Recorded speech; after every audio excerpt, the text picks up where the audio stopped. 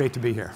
I'm going to start with a moment when I was working as a carpenter in Cambridge after law school, and at a settlement house, the Margaret Fuller House. She was a suffragette in the 1800s. They took her big house, made it into a settlement house, and I was supposed to make a dark room upstairs, dating myself, and on big beam work, which is a lot of fun to do.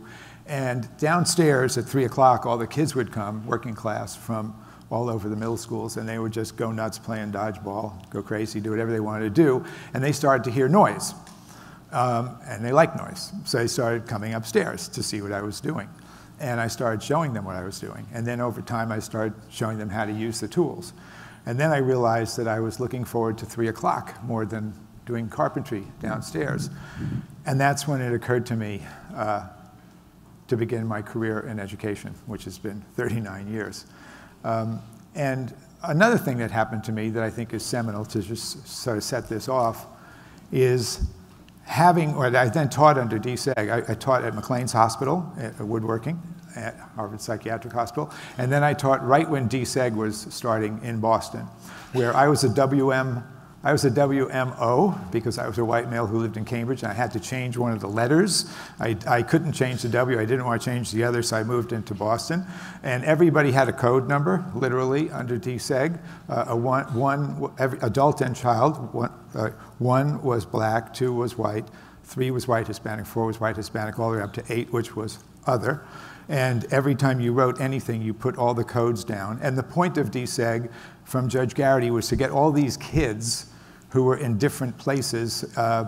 They were abusing something called home and hospitals under special ed as a way to stay out of DSEG. And so he forced everyone to come into these magnet schools, which had to be named after dead white males, which was sort of a Brahmin notion that everybody else is ethnic except them. So I did that, and I was working with those kids, and that's when I really started to think about our notions of intelligence. And the realization that the more we narrow, and we do narrow, our idea of what is intelligent, by definition, we've broadened our view of what is not intelligent.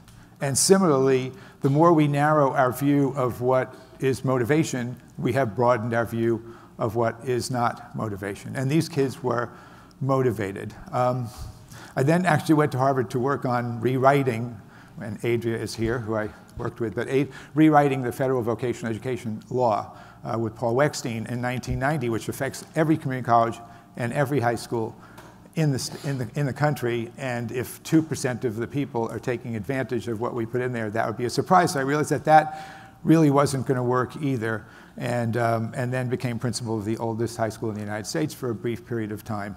Now, Harvard and and Boston Common and Boston and Latin were all opened at the same time, and all of the people in all of the Northeast could have fit into Fenway Park when those things were built. So I want to just I've been thinking about this. Where did education really come from? I mean, thousands of years ago, if you wanted to learn something, you sat at the foot of a master, a woman who showed you how to do this, or a man who showed you how to do that, whether it was weaving, whether it was making something so that you could do fishing. And that one-on-one beauty kind of got lost over time.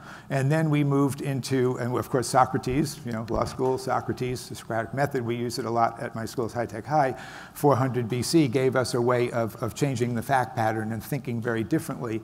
And then what happened was, across every continent, for a couple of thousand years, males, before continents were possibly crossed, males left their community to go into these redoubts up into the hills and study religious texts. And when Rob and I, my colleague of these many years, with whom I could not have done anything like I'm talking about, I remember once we were in Washington, we were in Milwaukee, and we're trying to get into this big school, and all the doors were metal, and you couldn't get in them. There was no entrance like that. A big urban school, and I thought, we haven't really come that far from those places where schools are sort of isolated from community. So what I'm going to do is go quickly through High Tech High. So what High Tech High tried to do because of DSEG was the following. What I learned from Boston, what I learned from Cambridge, is that housing, surprise, surprise, housing segregation is the cause of school segregation. In fact, when we were in St. Louis, we saw that they spent $4.8 billion over from 1968 to 1996 on forced busing, and we know how that did not work, and it didn't work in Boston, and it didn't work in Cambridge. What if we had taken that money back then and built well-situated, decent, mixed-income housing? The intervention might have resulted in more integrated schools, but that's basically not what happened. So that's why I think actually with Howard Fuller, a really good friend of mine, I think we should co-write a piece called Ferguson to Ferguson, because he is a Ferguson guy, Plessy v. Ferguson, separate but equal, 1896. I'm a Brown guy, 1954, together and equal, even though that didn't happen, and even though this didn't happen. So what we did at High Tech High was to use zip codes. There's something called Proposition 209, which forbids the use of race or ethnicity for picking anybody for a public institution. I don't agree with it. It's had a very deleterious effect on African American students getting into the UCs in particular.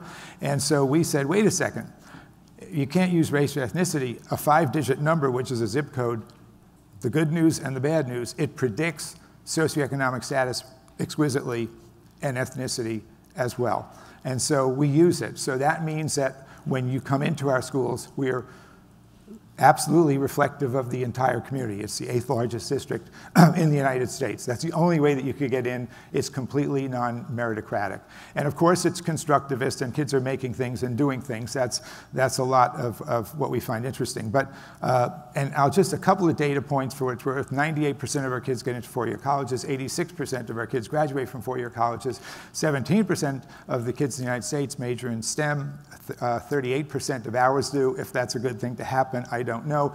The whole idea is to not be mispredicting who can and who can't do what. That is the entire sort of premise of what we're doing. So I had put together something that I was not going to really show slides, and then I decided to because everyone else is showing. By the way, Joshua, you want to win in arm wrestling? Take me on later. You're going to have a win.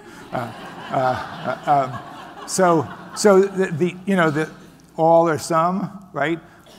In terms of all or some, it's basically, are we doing it for all kids, or are we doing it for some kids? We figured out a way to do honors where if Rob is taking honors and I'm not taking honors, I can be in the same room at the same time. AP, you can't do that. AP, non-AP course takers can't do it. So by doing that, I could not take honors, and 76% of our kids ultimately moved to honors because they're in the same room with a kid who's doing honors and say, I could do this, rather than feeling like they're in the dumb class, okay? So we're sort of structuralists about that. We're trying to keep it simple. As Einstein said, it's easy to make something complicated. True genius lies in making it complex. We want, as Michelangelo at the end of his life actually said, I am still learning, and so we want adults to be learning. We created a graduate school of education. What we went through convincing the authorizer that we could have a graduate school of education embedded in K-12 schools is really extraordinary. And as Ted Sizer, I'm glad I'm mentioning Ted. Ted said, he was dean at Harvard when he was 31, passed away a few years ago at 78, was here at Brown for quite some time. He said that would be like going to medical school and never seeing a body. So the other thing about Ted I want to mention since I'm here, because I remember a conversation I had with him once here. I said, for me, it was when I was working at the Margaret Fuller House and seeing those kids. When was it for you? He said, I was in the Army at Fort Devens, and we had to shoot ordnance, into a bullseye. And there was this working class young guy next to me, and it's all math. It's all math, getting the trajectory right. And this kid couldn't do the math. And he could drop the ordnance in a bucket every single time. That's when I really started to think, maybe my view of what is intelligence is too narrow, and I really need to broaden it on multiple levels. John Dewey, of course, we stand totally on his shoulders, no question about that.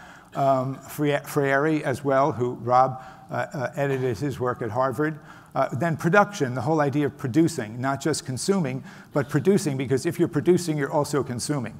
If you're consuming, you're not necessarily producing. So you basically get both. Heads and hands, MIT, we're talking mense manus, that's MIT's motto, tinkering, the beauty of that. I'm gonna hurry up here.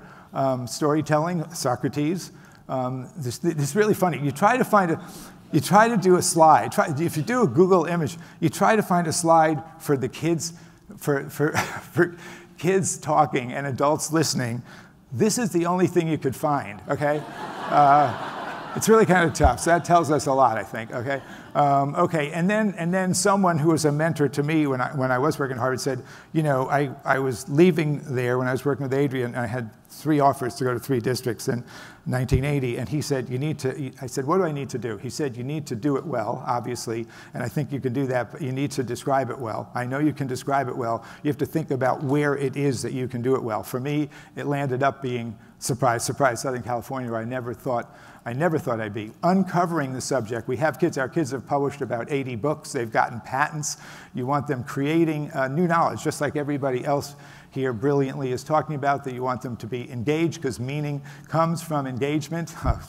My thing on perplexity, you want them, perplexity is it's positive to be perplexed. You want them to be perplexed. You want them to be wondering. You want them to be inspired. You want to make the visible, the invisible, visible. You want to reveal what's going on. Public exhibitions all the time of student work, repeated presentations of student work. And then this question of the balance of having been at the oldest high school in the country, how do you have this balance of stability and churning? Because parents are often, well, I'm really, really worried about what might happen. So I think there's an overemphasis on this question of stability. And so if you think about how little school, English, history, math, and science came from the Committee of 10 in 1896, and those were captains of industry who wanted to know that when their workers went from Cincinnati to Chicago, that they would have the same set of skills. And so those subjects are taught separate from each other, which is not how we experience them. And every one of us went to schools where we think, of course, how else are you going to do it, English, history, math, and science? Well, there's a lot of other ways to do it. So this is a problem that we have. And of course, there you go, Einstein. So it's not just what you put in, it's what you let in, and as we like to say, hard on the content, soft on the people. Before ending, because I have these couple of minutes, I want to tell you about this young man. This is a boy, he's a 2-minute video.